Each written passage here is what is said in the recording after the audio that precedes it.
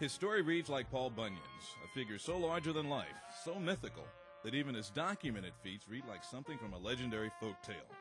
Leroy Satchel Paige was armed with a blistering fastball that appeared to be the size of a pea and impeccable control.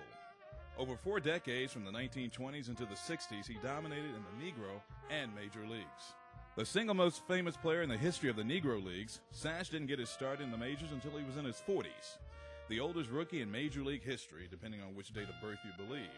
Satch himself would never tell his exact age. Paige helped lead the Indians to a world championship in his debut season in 1948, and though his exact age may always have been in question, his baseball skills were not.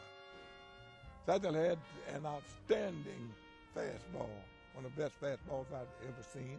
It was very live, and the greatest control that I've ever seen.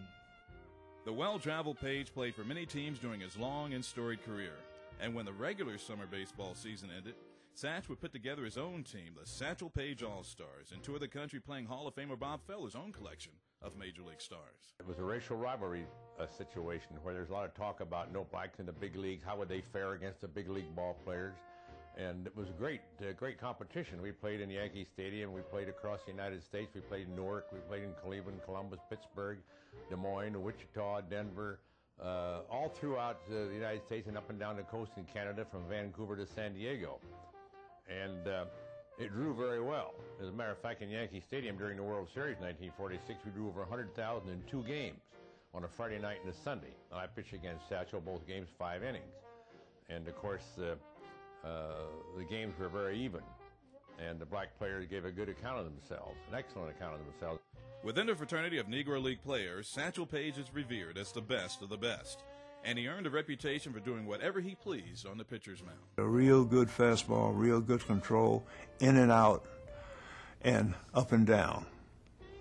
But he knew just where he wanted to put the ball, and he 9 out of 10 times he put it right where he wanted to. So he was tough. He was very tough. Though the signing of Jackie Robinson opened the door for Negro Leaguers to play in the majors, Satchel felt his status among his peers should have placed him as the first to cross the color barrier.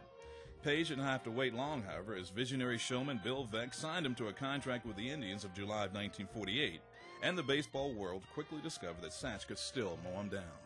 Now, the hard part is the people didn't get to see Satchel when Satchel was in his prime.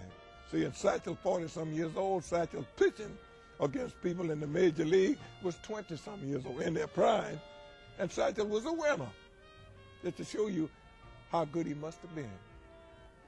And of course, he came to Cleveland in '48, pitched for us, and won games. So if he'd gotten an opportunity at 22 as I got, no telling what kind of record set this gentleman would have set. Paige pitched 2 seasons with the Indians and 3 more with the St. Louis Browns before retiring in 1953 at the supposed age of 46.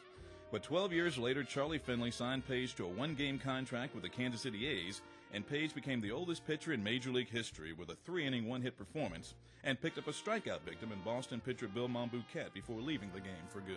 On February 9, 1971, Commissioner Bowie Kuhn announced that Satchel Paige had been elected to the Hall of Fame, the first Negro League player to be inducted into Cooperstown. What makes it so good is the fellows here who started this room about my age when I went to Cleveland in 1948. They said I was 65 when I went there then. And they got a little confused and they had it all on the street called, if anybody gets Satchel Paige age, we'll give them a farm, we'll give them this. But as I made the little poem, Don't Never Look Back, something may be gaining on you. And that was the only thing what held me up in baseball, make me keep going.